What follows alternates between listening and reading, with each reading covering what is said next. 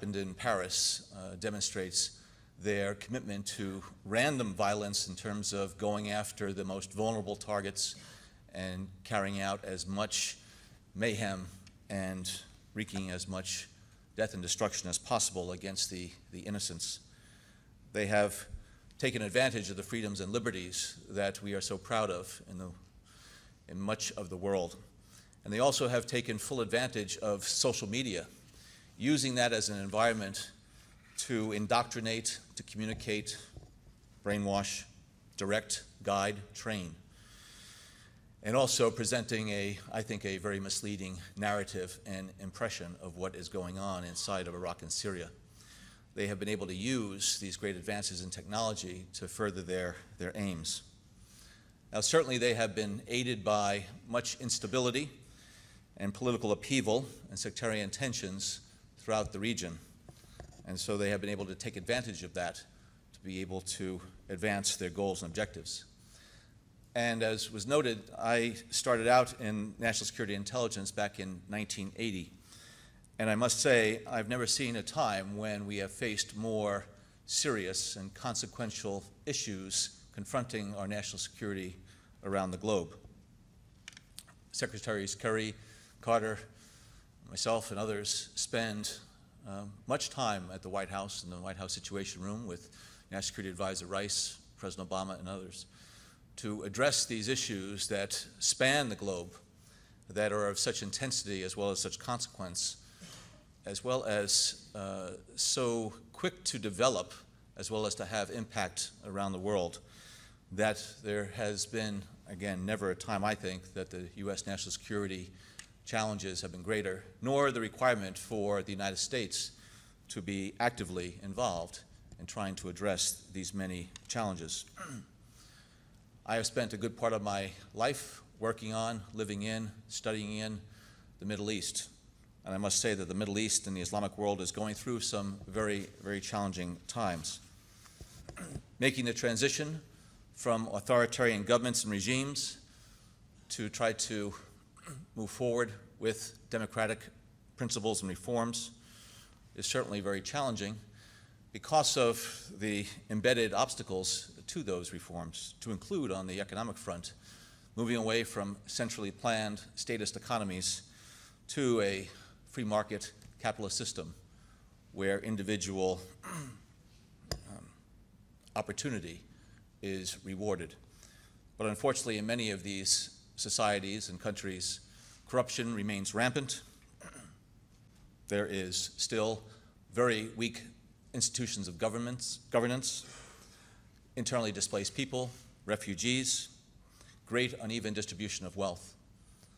And so that when I look out over the next decade or more, and I see this great expanse of territory in the Middle East, Africa, Asia, I think we're still going to be facing serious challenges as we move forward. These challenges I mentioned, I think, are compounded by the new environment that we are dealing with, which is the digital domain, that cyber environment that can be used for great good and to advance the interests of prosperity and freedom and liberty, but also can be used as a domain and an environment for ill and to do harm. So every month when I swear in a new class of CI officers, I tell them that this unsettled global landscape is going to demand their expertise, their dedication as we go forward, working in strong partnership with our diplomatic, law enforcement, military partners here as well as abroad. And despite the unsettled nature of the global landscape, I believe that the U.S. is still looked at by the overwhelming majority of the world's populations as well as governments as something that is very, very special. Our commitment to universal values, to social progress, to economic prosperity, to individual freedoms and liberties are much admired and widely aspired to. And so I think, as importantly, is the strong reputation and capabilities and potential of the U.S. private sector. because the U.S. private sector still is seen as the world's leader in innovation, entrepreneurship, education, medicine, technology, and science, and so much, much more. So I think this is the time for us to be able to stand tall among each other, stand tall with our allies and partners around the world as we face these challenges that are serious, that are unfortunately going to be enduring, at least for a while, so that we can, in fact, deal with the challenges that lie ahead in a collective and constructive way. Now, OSAC, I believe, plays a very, very important role in helping keep the U.S. dream alive here in the United States, but then worldwide. And so I am committed to making sure that CIA and the intelligence community does everything possible to work very closely with our State Department colleagues, as well as with the private sector, to ensure that we do our utmost to be able to optimize the safety and security of Americans and American companies and enterprises around the world. Earlier this week, I gave some remarks at CSIS here in Washington, and rather than repeating what was in there, I just would invite you to take a look. They're widely available on the website. I invite you to look at what I said as opposed to what has been unfortunately misrepresented in some quarters by my good friends in the Fourth Estate. And so with that, I would welcome the opportunity to be able to address the questions that you might have in the remainder of my time. We have microphones on either side here, and so please, for OSAC constituents and members, please walk forward, ask your question, and as Mr. Brennan said, he'll be happy to respond.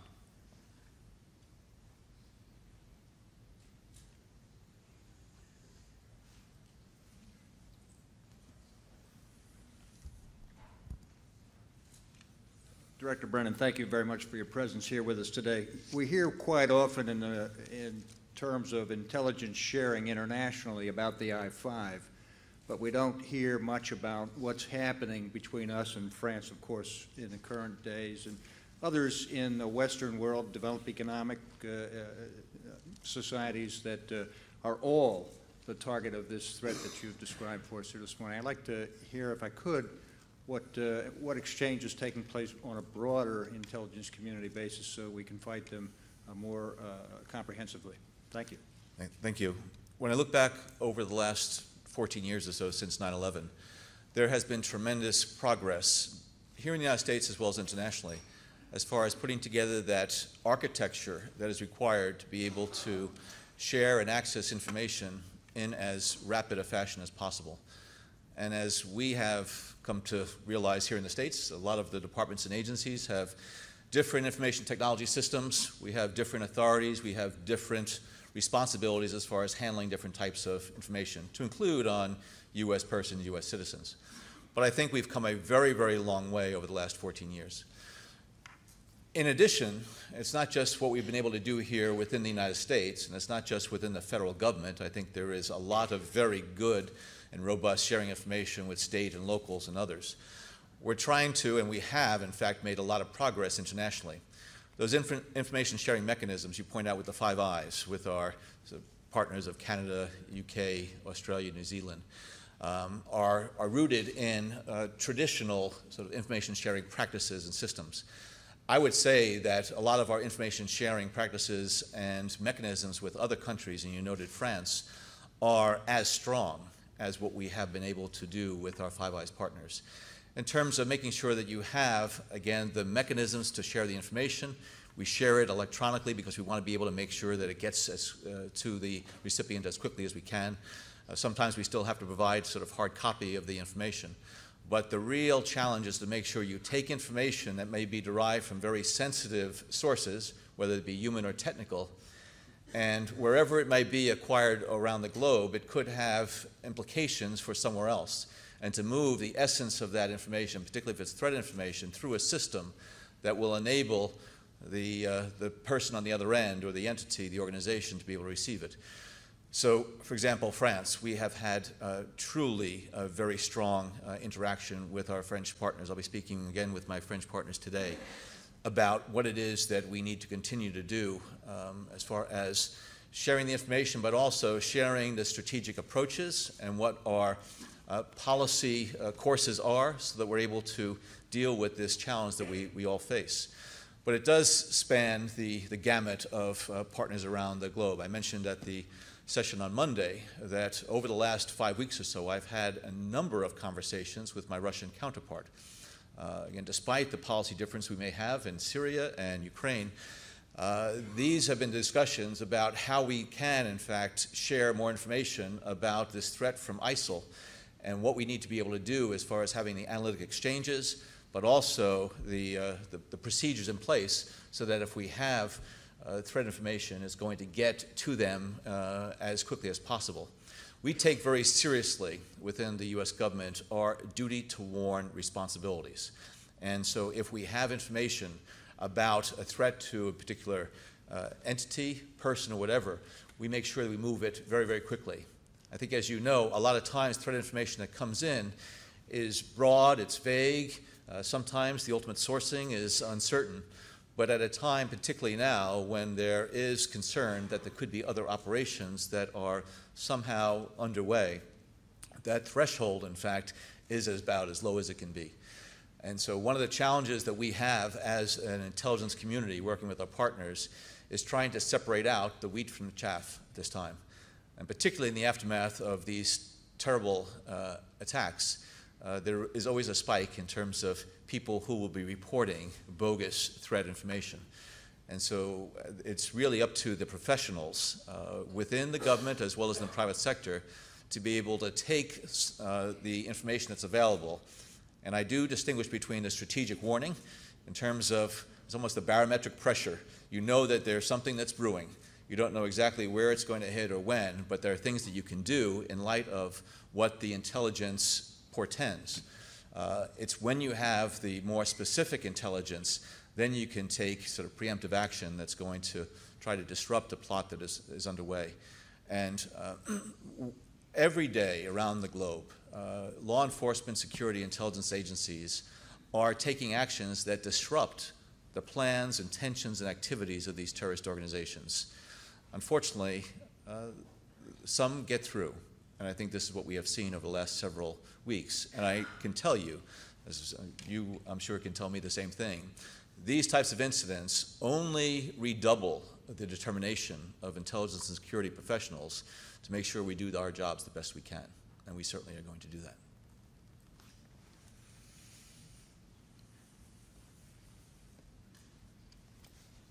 Surely I haven't answered all your questions. There are some. Maybe I can pose a question. Please. If ever our audience is a bit shy this morning.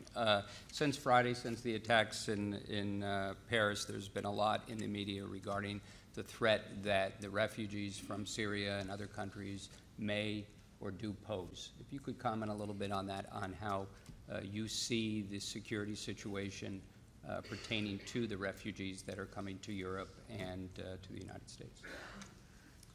Well, that's certainly one of the biggest questions as well as the biggest challenges that we are facing right now with the tremendous displacement of individuals from these warring lands, whether it be Iraq or Syria. And Syria, a country of 24 million or so before the conflict, is approaching 50% of the population that has been either internally displaced or that has moved across borders to neighboring countries or migrating then to Europe and beyond. And I do think it is important for us to do a number of things. One is we are a country, certainly I believe we are a country that prides itself on its tradition of welcoming people from around the globe. There is no other country on the face of the earth that is more of a melting pot than the United States. And so what we want to do is to make sure that we are able to maintain our commitment to those values and the things that have made this country great, which is why we don't want the terrorists to succeed in terms of what it is that they're trying to do. At the same time, I think it makes it even more incumbent on the security and intelligence professionals to make sure that we are able to look at individuals who are coming into this country with an eye toward what it is that we might know about individuals or ways that terrorist organizations might try to secret people into these networks and into these refugee flows. And so one of the things that I certainly am determined to do, and working in concert with my fellow partners, both here as well as abroad, is to see what we can do to strengthen that system that allows us to have as best insight as possible into the backgrounds of these individuals as well as what their intentions might be. And so what we need to do is to strike that balance. And as I noted earlier this week, there are a number of challenges from a legal, policy, political standpoint that makes striking this balance challenging. We need to make sure we're able to have the government play what I think is certainly its rightful role in protecting its citizenry. And for many years, decades, centuries, we have had experience about what it means to be vigilant in the physical domain, on terra firma, in the maritime domain, in the aviation and air domain. This new domain of digital domain is something that is very new as far as our history, our experience. And what we need to be able to do is to make sure that we understand what that appropriate role is for the government in that digital domain. Because if the government's primary responsibility is to care for the security and welfare of its people, it needs to do that in all of the domains. And so there is a great debate about what the government's role is in that domain. And there should be that great debate about what it is that we need to do in order to balance individual rights and civil liberties, and what is the appropriate role for government in that domain in order to protect its citizenry. I don't think we're there yet as far as being able to understand all of the dimensions of that domain. It's one of the reasons why at CIA we have recently created a new directorate of digital innovation, because that domain fundamentally affects my agency's ability to be able to operate and carry out its intelligence mission, since many of the things we do need to be done clandestinely. And all of you here, all of us, have a forensic history in that digital domain. When we use our ATM cards, when we pump gas, when we check into a hotel or get on an airplane, we create that forensic history that is recoverable and knowable, not just by nation states that are out there that might be our adversaries from a counterintelligence standpoint, but also from groups that have the capability to understand, manipulate, exploit that digital domain. And so if we try to avoid the question of what the government's role is in that domain and say the government should not play a role in it, I think we do it at our peril. And I think this is one of the fundamental challenges that this country is going to face in the coming years. And I'm certainly determined to do what I can to be able to explain, from my perspective at least, what I see as those challenges, those threats, those risks, as well as those opportunities. And as we have done, I think, through the course of our history, we need to be able to strike that proper balance between the great individual freedoms and privacy rights that we embrace and we love and we want to keep near and dear, but also making sure that our families, our children, our neighbors, our communities, indeed our international community, is kept safe from what those who would cause us harm, would want to cause us harm, can do in terms of its ability to operate within that digital domain. Because that digital domain is, the World Wide Web is owned and operated by 85% by the private sector. And that's why the partnership that OSAC over the last 30 years has really epitomized needs to extend beyond the physical domain. It needs to extend into that digital domain.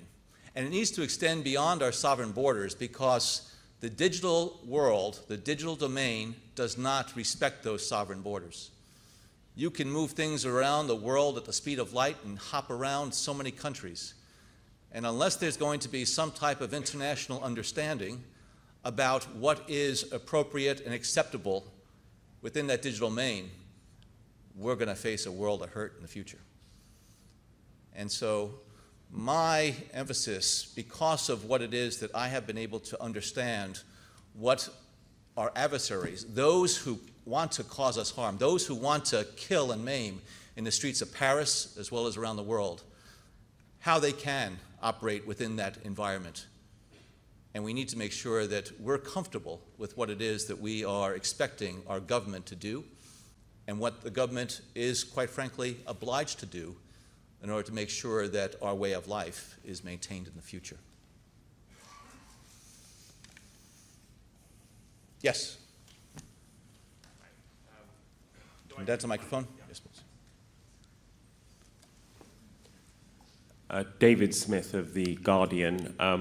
What impact do you think Edward Snowden's revelations had on everything you've just talked about in that debate over privacy? And secondly, could you just give us your current assessment of the threat level to the US homeland in the wake of the Paris attacks? I think any unauthorized disclosures that are made by individuals who have dishonored the oath of office that they raised their hand and attested to undermines this country's security. And so individuals who have done that over time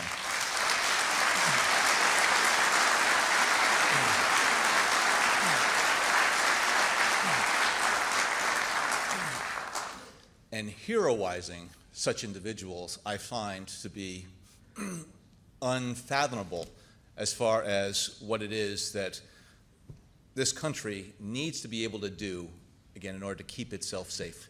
And a lot of people who are speaking out there about what some individuals have done and applauding it have no understanding, are totally ignorant of what it is that such people have wrought. And so what we need to be able to do in the future is to make sure that, again, this balance between individual rights and liberties and the government's sacred obligation to keep its people safe and secure needs to be struck. But it needs to evolve, because just the way the world has changed over the last 50 years, fundamentally, it has transformed. There's been a revolution in technology. We need to be able to adapt to this new reality.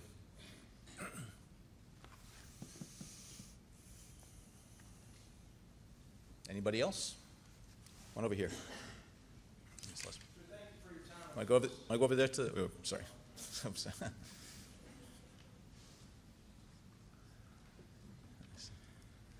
Scott Bronner with Concilium, sir. Thank you for your comments most recently here and for your time today. There's a lot of young people here in this group who are entering into time of government service and also in security with these companies. And so my question is this. Given your experience in the government and what you've done for years, do you have hope for the future? And if so, what gives you that hope? That's a fair question in terms of what I just talked about. Absolutely.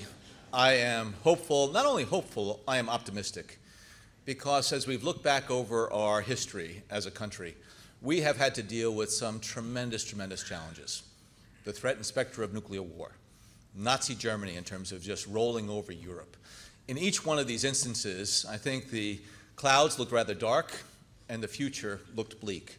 But because of what it is that, again, this country is founded upon, I think we have always risen to the occasion. Now, what I really want to have happen, when I talk about the digital world and the cyber world, I don't want to have to see, or the United States to endure, so the equivalent of a 9/11. We need to be able to take these actions preemptively, preventively, prophylactically, as opposed to doing it in the aftermath of a crisis. And so when I think about the Internet of Things and how we're going to be even more dependent on this World Wide Web, we really need to be mindful of what, not just what those opportunities are, but then what the vulnerabilities are and the dependencies on security. When I talk to our new recruits, as well as student groups that I go out, and I encourage them to pursue their dreams of being involved in national security, international affairs, or intelligence. Because I tell them this is such a historic time for so many reasons. The global landscape that's changing, the challenges we face, technology that is changing on a daily basis. They're coming in at a time of great opportunity if you're a national security and intelligence specialist.